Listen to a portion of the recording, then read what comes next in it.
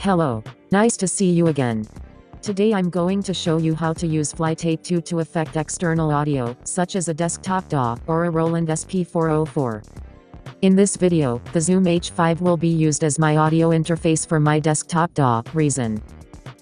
And the Novation Audio Hub will be used as my audio interface for my iPad, using the app, AUM.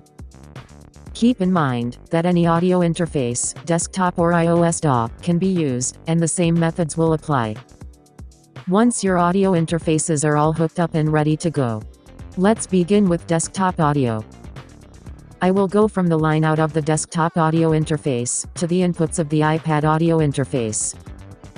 If your audio interface or device does not have more than one dedicated output, you can always use the headphone output.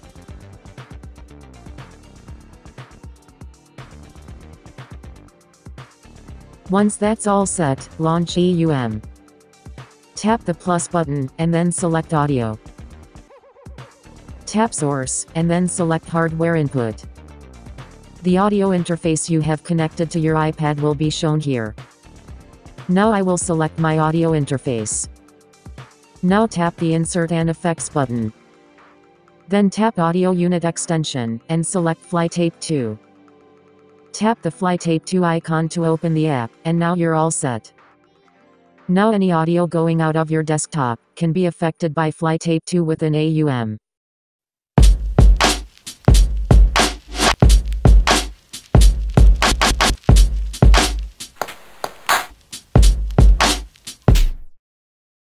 It's also worth mentioning, you can now record the affected audio. First arm your track, then tap the record button.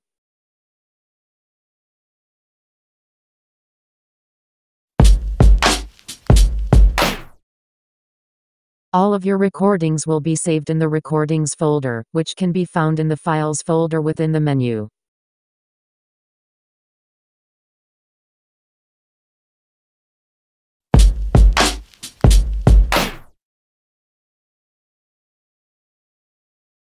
You can also record the audio directly back to your desktop. Simply go from any available output, from the iPad's audio interface, to the inputs of your desktop audio interface.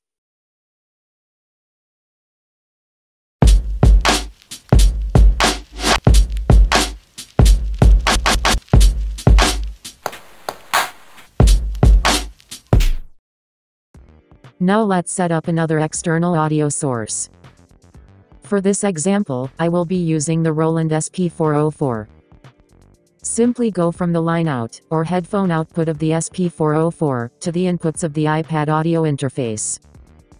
Same setup steps will apply within AUM, since we are only changing the external audio source from the desktop DAW to the Roland SP404.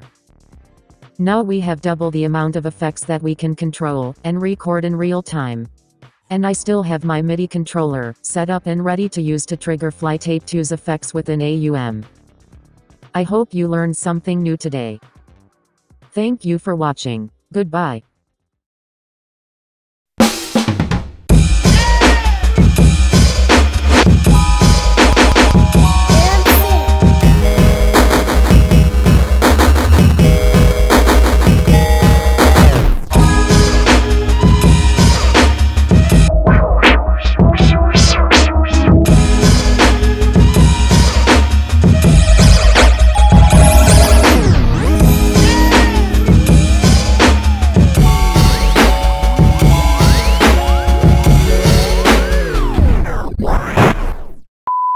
Hand me that aux cord.